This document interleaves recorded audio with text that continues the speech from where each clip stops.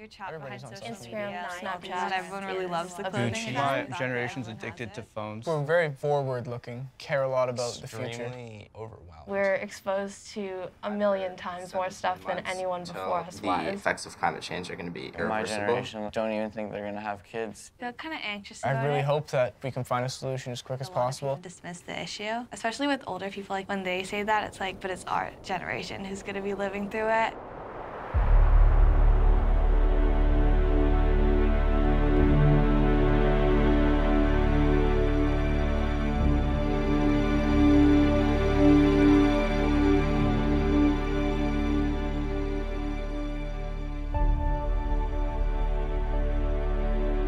We keep track of our time on this planet based on what material we have to build with. So you've all heard of the Stone Age, the Bronze Age. We live currently in the Plastic Age. Every year, over 340 million metric tons of plastics are produced. Nowadays, you hear in the news a lot about banning plastics. Plastic is really a miracle material, and it was created to solve a lot of other problems. It's, what made people able to afford things. People need clean supplies and drugs that they can rely on. So for the plastics that we do need to depend on, how can we turn that into a circular model so that after their valuable use is not just going to landfills or going to our environment? So what we've invented is a new technology that can break down these currently unrecyclable plastics. We make building blocks from them. And from there, with these building blocks, we've also managed to develop ways to build back up with them. To actually solve a lot of the problems that we see, which are also huge opportunities, the first thing is to find people who are equally invested in solving the problems, and then to get together and reimagine what the status quo could be.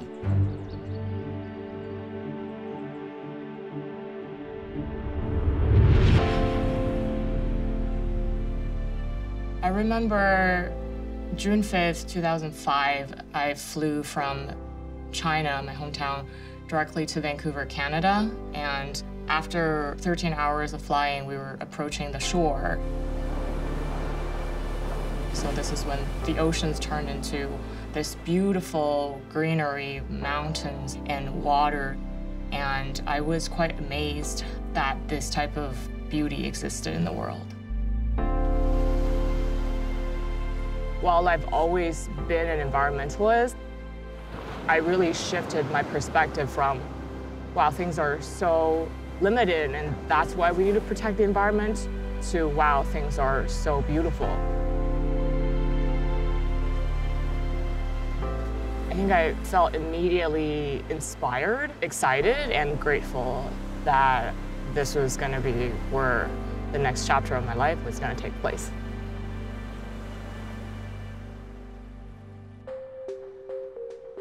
We met each other in high school, and then what had a more fundamental impact was when we started working on the project to actually break down plastics. The girls came from different elementary schools, but they met and they were part of the recycling club together. Miranda and Jeanny were remarkable. They were amazing students. They were engaged. Oh yeah, they were motivated and they were very focused and committed. I really like the idea that students can actually do something like real science in high school.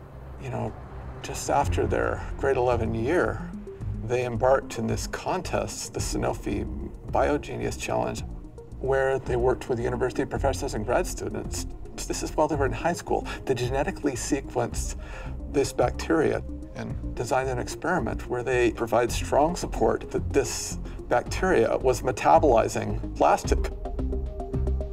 I seriously think that most people underestimate high school students.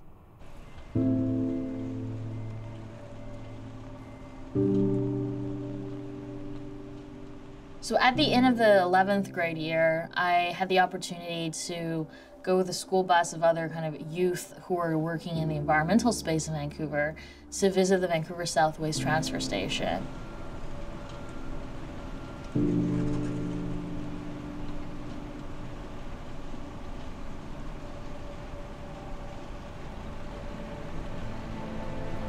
The most shocking moment for me was when you look out, you just see this gigantic pit of trash. When plastics get to that stage, they're beat up, they were contaminated with all sorts of food waste, it was stinky. I was looking and I just felt so sad about how humans have this relationship with our things, with our materials, where after we use them, we just throw them away. And we don't care about them anymore. And all of these materials are sitting there with nowhere to go, and we just burn them or we landfill them. It just felt really wrong that adults in the world were not doing the right thing, and they were not even talking about it. They were hiding this thing, even though it was actually in the middle of everything.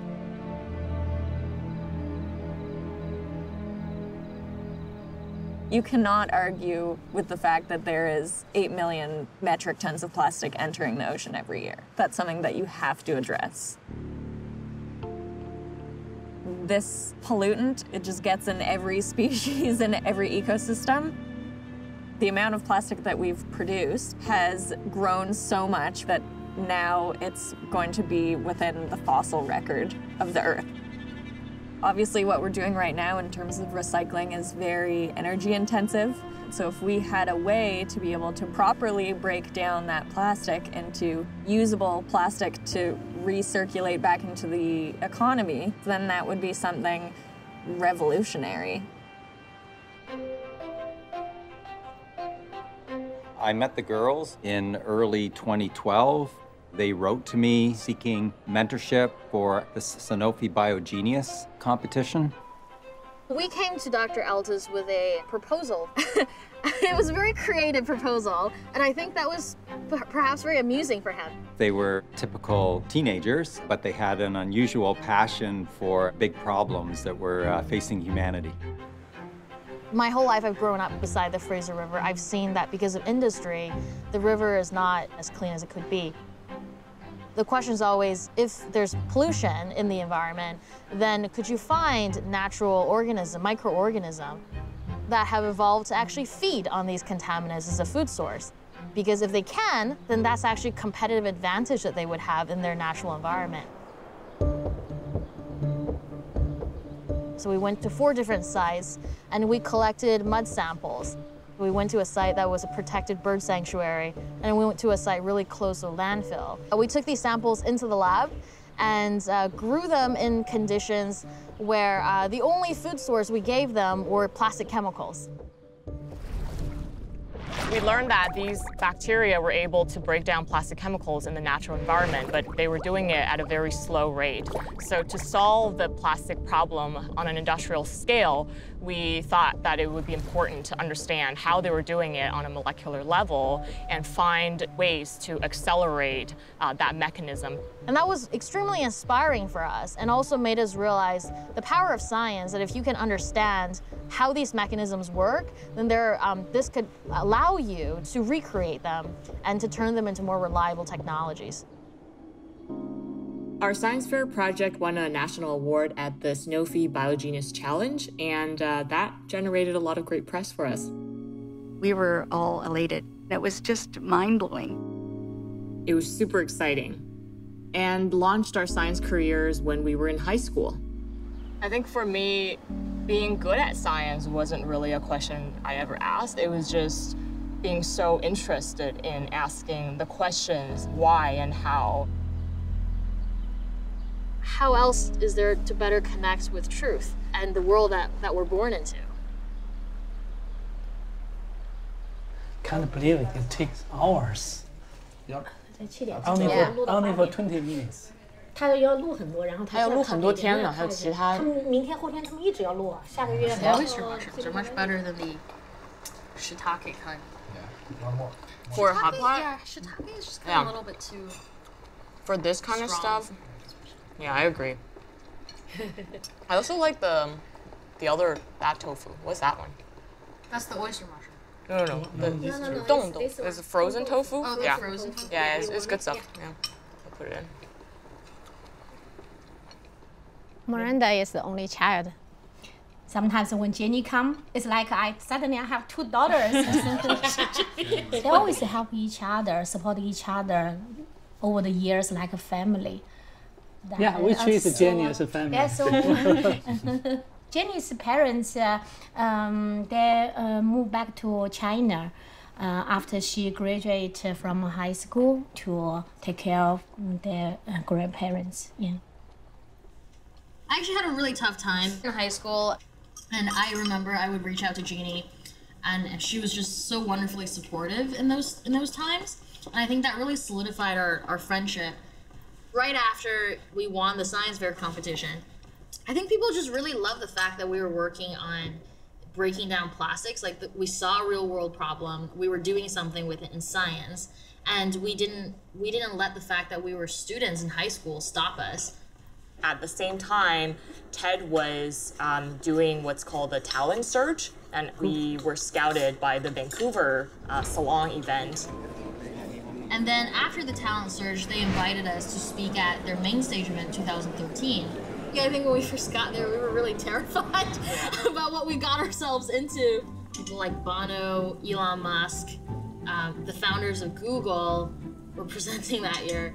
You know, we were just like 2 kids out of Vancouver in our first year of college. I was my first year at McGill University, and Jeanny was at the University of Toronto. I think it showed us that we can dream bigger, and we can take on, you know, a more active role as change makers in the world.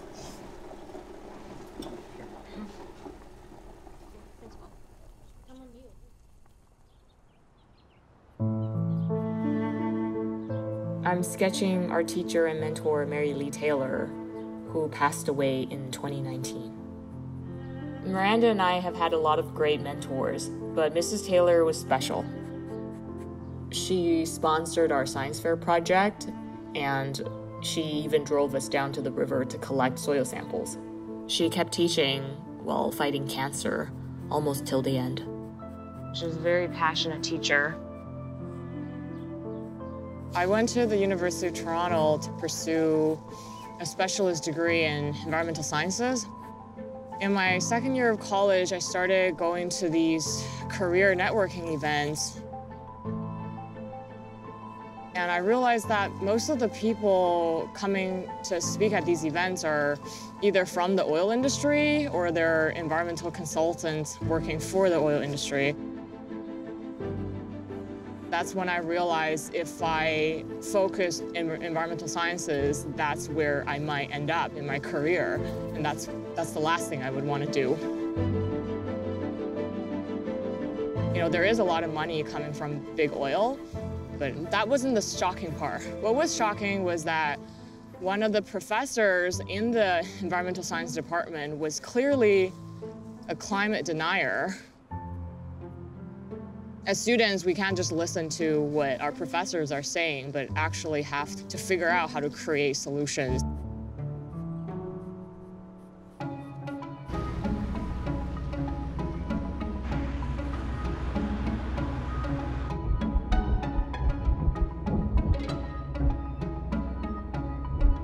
In 2015, we founded BioSelection, and we took this company to Silicon Valley.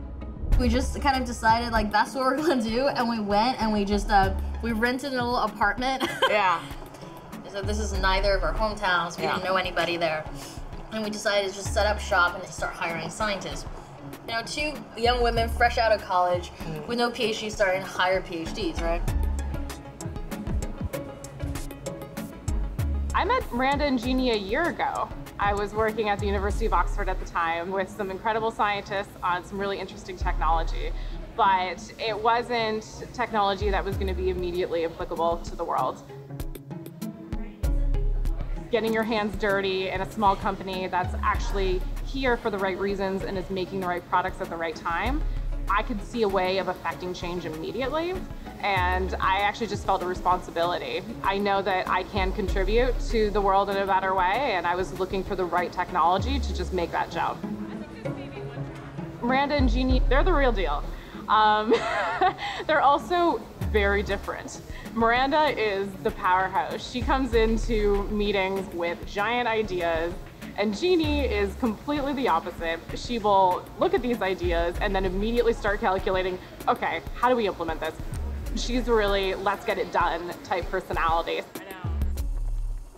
I think there are two critical points in this journey. One was deciding to do this startup. That was more of Miranda's vision, because she really convinced me to keep doing this and that this was gonna get somewhere, and we're making a contribution. And the second turning point was when we had to pivot away from the biology and realizing that the biology was too difficult to handle trash.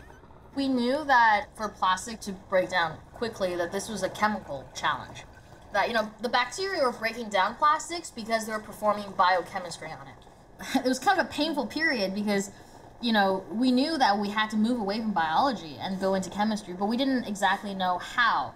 And so we were trying these different things, but then eventually got to a point where we realized that if we wanted to get better science data, we needed actual scientific instruments and equipment to even do the experiments. And we didn't have the funding to get that type of equipment. So this is sort of the next chapter, which was kind of crazy, the way we decided to send you off to Arizona.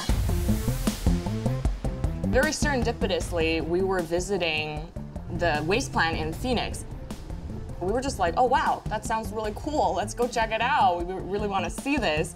So we went and we saw these equipment that were lying there, and they were the exact equipment that we wanted to use. We saw that the lab was kind of like empty, and so we were asking, is this lab open for collaboration? Can we come and use your equipment here? And they were like, oh yeah, totally. And we can put a postdoc on your project. So I moved to Arizona and used the student lifestyle, living in a dorm. It was actually great because it was just the research and it was just the desert and the sunsets. It was a really wonderful period. And we were able to get a proof of concept. One of the methods was promising enough for us to bring back to our lab in California. When we look and consider the plastic problem in comparison to some of the other problems, the plastic problem is different because the plastic problem is something that we can absolutely fix with the science that exists today. This is pallet wrap. This is what you wrap goods in before it's shipped all over the world. And so this stuff has very small recycling markets today, and it's really what our process is best at. So Tapu here takes our dirty pallet wrap, shreds it, and feeds it into our one reactor system. So it's in this reactor that we're taking the plastic and we're converting it into new building blocks. This is the first step of our process. It takes 6 hours to break down these plastics. We're taking polyethylene, which is one of the hardest to recycle plastics, and we're upcycling it because not only are we recycling the plastic, but we're turning it back into materials that inherently can be recycled again and again and again. So the product that comes out of our reactor is one of the building blocks for many of the materials that you come into contact with every day. Your nylons, your nylon jackets. Nylon is one of the major components in all motor vehicles, the powertrain, some of the dashboard. Also, we can create polyurethane. That's the type of material that's going into your sports equipment. It's also your running shoes. And when we designed our system, we made sure that our oxidants and the chemicals that we use can be regenerated. So we think about the environment at every step in our process.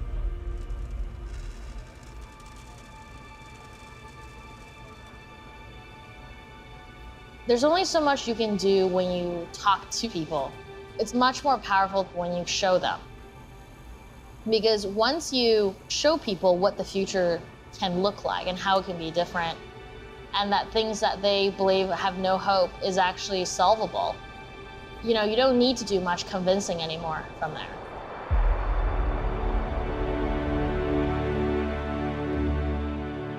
Once you have developed your first solution, don't be afraid to challenge it. Maybe, you need to improve your solution to create something better. So be in love with the problem. We're coming to the end of extraction, the age of extraction. I know people are very gloom and doom right now about the carbon situation we're in, and it is very serious. We don't have that much time. So instead of extracting the carbon to build stuff, We can open up landfills. Landfills are mines full of plastics. We now have enough carbon on the surface of our planet for us to build for eternity.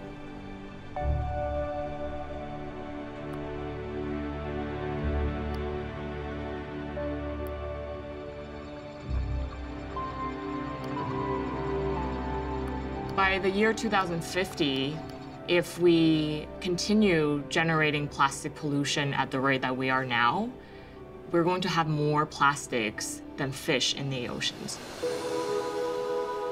I think as an act of conscience, it's our obligation to do the right thing here. You know, youth in this generation is actually really exciting. The change is never going to be comfortable, but the earlier you choose to jump in and embrace it, the more say you will have in how that change happens. I think that is going to have a very direct impact on your sense of control.